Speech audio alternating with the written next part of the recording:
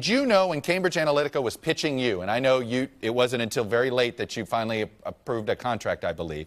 Did you know that Steve Bannon... Chuck, I never approved Cambridge Analytica's contract. They did not work for the campaign when I was the manager, so we have to be clear about that. They pitched me 3 times. 3 times I said no. They did not come to the campaign until after I left. Were you aware if Steve Bannon was a founding executive of Cambridge Analytica when you met with them 3 times?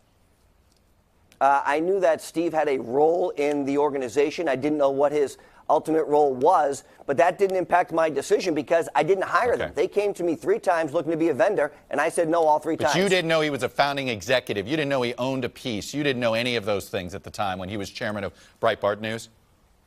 Correct. I did not know that was his role in Cambridge Analytica. Correct. Hey, NBC News fans, thanks for checking out our YouTube channel. Subscribe by clicking on that button down here, and then click on any of the videos over here to watch the latest interviews, show highlights, and digital exclusives.